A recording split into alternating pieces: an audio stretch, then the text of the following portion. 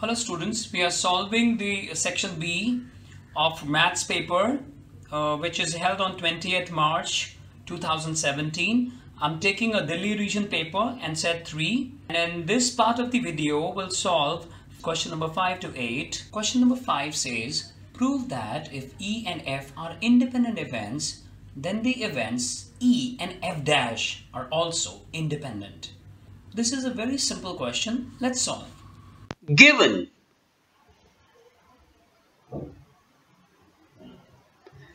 P of E intersection F equals PE into PF, they being independent. And the target is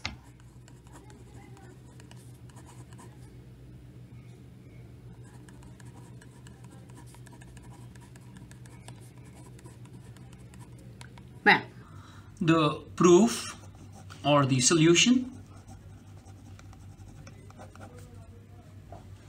Now, can you see that what is only E? This is only E. So only E is, if you use the set theory, so there are two sets E and F, then only this part is E intersection F dash.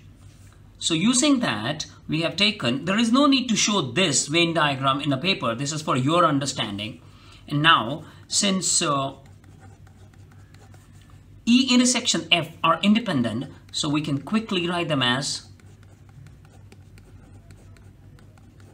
and can you take PE common? So as soon as you take PE common, this is not of F, that is P of F dash.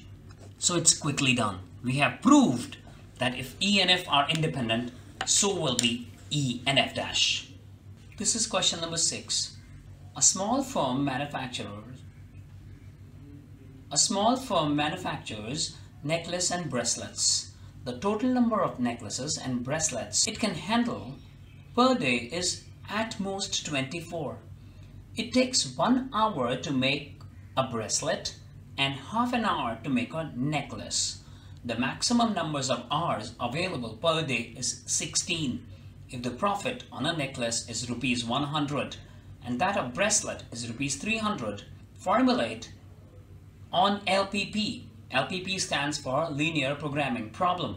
For finding how many of each should be produced daily to maximize profit, it is being given that at least one of each must be produced. So these type of questions, they demand that one should read them again. So please read them. Either pause a video or we can solve it together. We can clearly take X to be, let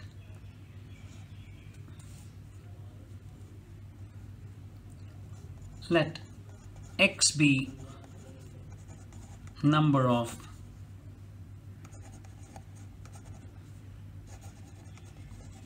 necklaces and Y be number of bracelets,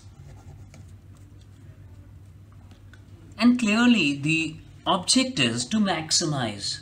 So Z maximum is rupees 100 plus 300Y, because the profit on necklace is rupees 100 per unit.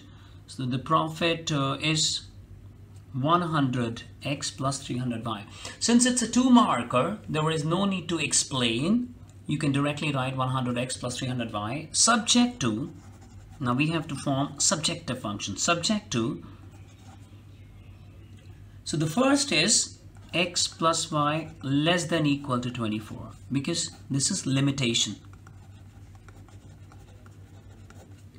Then is the time constraint, because how many hours are available? Only maximum 16 hours are available, and you can clearly look that you can make half the necklace, you can make bracelet in 1 hour, and that is the time limitation.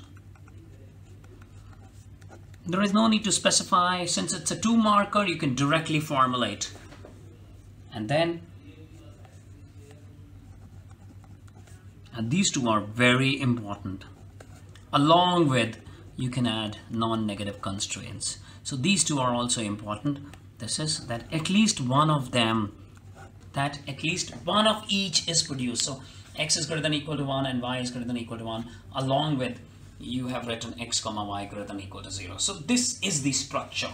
And you to only formulate, because the language is a little confusing, but when you read it, they're saying formulate on LPP for finding that how many of each can be produced. They are not emphasizing on how, that we should be finding the number, which number will be to maximize. No, they're saying formulate on LPP for finding how many of each can be produced. So there is no need to find x and y. You can only formulate and you can leave it. Thank you very much. Question number 7. Integrate 1 upon x squared plus 4x plus 8. This is a very simple question. Convert this into perfect square and then apply suitable special integration. So let's solve. Since the question is very simple,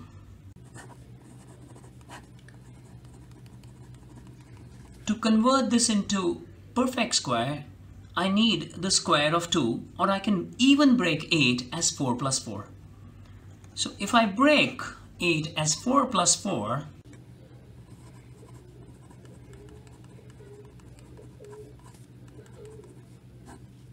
we can turn this into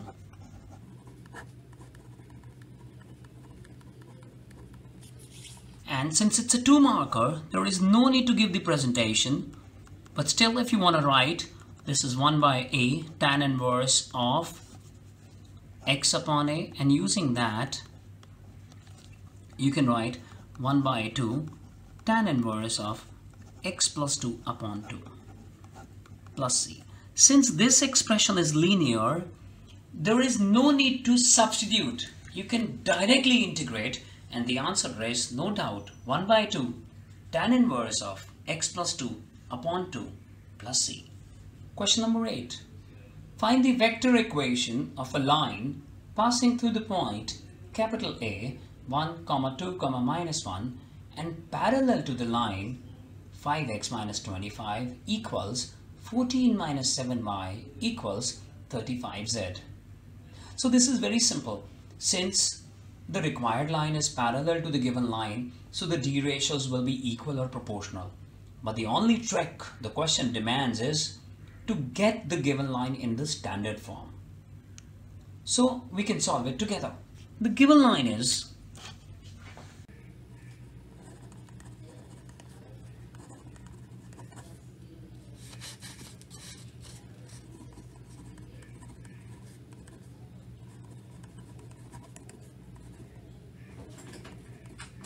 so we can divide by 5 in the first case.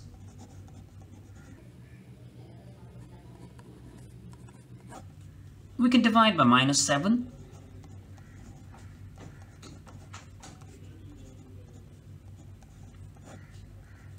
And 35 in case of third. So the d ratios of the given line are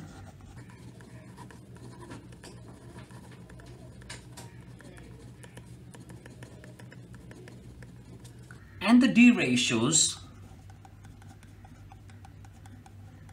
can also be taken as, if I multiply with 35, so they can also be taken as 7 is to minus 5 is to 1. Since the lines are parallel, so the d ratios of the required line will also be the same. So I can take that as m vector, which is 7i minus 5j plus k. The line, the required line, is passing through the point A, which is 1, 2, minus 1. Therefore, OA can be taken as I plus 2j minus k. And since they have given us to find the answer in the vector form, so we'll be using r vector is equal to OA plus lambda times of m. So the answer is I plus 2j minus k plus lambda times 7i minus 5j plus k. So this is the required answer. Thank you very much.